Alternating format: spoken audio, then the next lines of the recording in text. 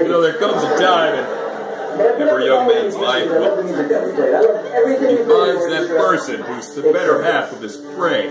I hate Taco Bell's candy with a passion. And I hate it so much because if I may say so myself, I'm glad that two of the greatest men I've known have found the better halves of their brain. I think that's awesome. I think it's a blessing. And thank you for them. So, thank you so much. You guys are wonderful. I wish you nothing but happiness and the best and sunshine and rainbows. You're not allowed to do this. I've been drinking. I might cry. No, it's okay. I've been drinking too. I might cry. I just might, you know, season the shrimp with salt from my tears.